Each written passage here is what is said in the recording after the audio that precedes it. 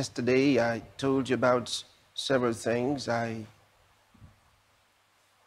talked to you about symbolisms and why they're important because of subliminal messages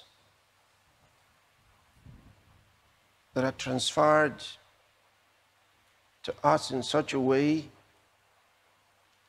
that if we're not careful, we buy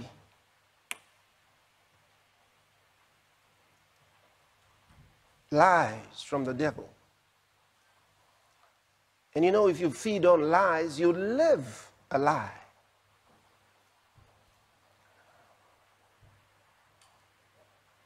Children of truth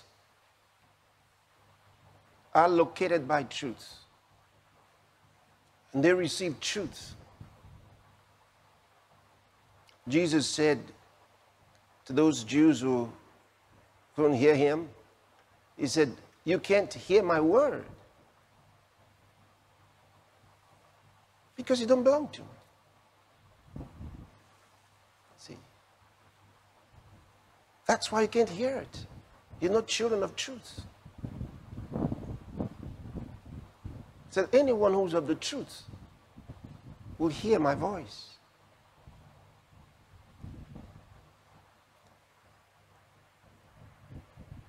So you may say, Pastor Chris, how can someone be of the truth? By believing the truth, by receiving the truth.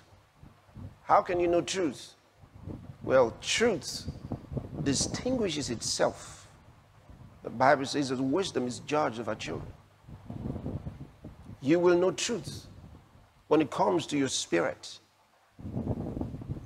God's truth comes to you. It produces faith in you.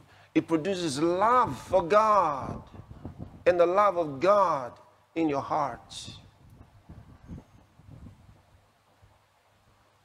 If it doesn't do that, it's not God's word.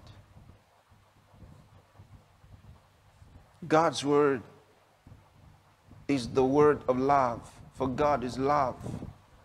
It is the word of truth. Jesus said in his prayer to the Father, thy word is truth. To bring you truth, bring you liberty in your spirit, give you direction, because the word of God is light.